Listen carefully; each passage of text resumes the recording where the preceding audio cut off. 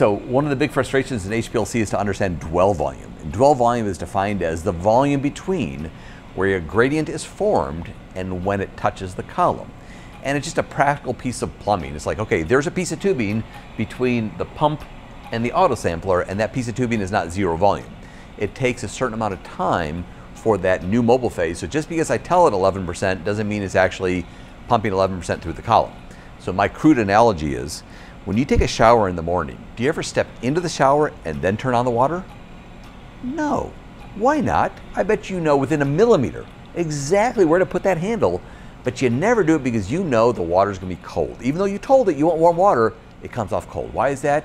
Because the hot water's gotta get from the hot water tank to your shower head, and that is your dwell volume. That's why it takes time. That's why it's misleading when it says, I'm at a perfect temperature, and it's not at a perfect temperature. Well, that's because of that dwell volume or dwell time.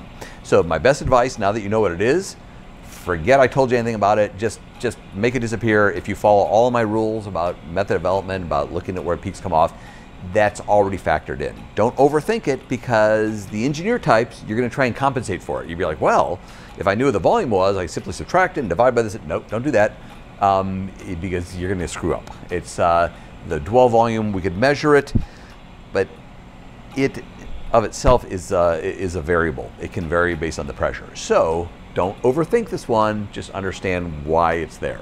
Okay, that's dwell volume.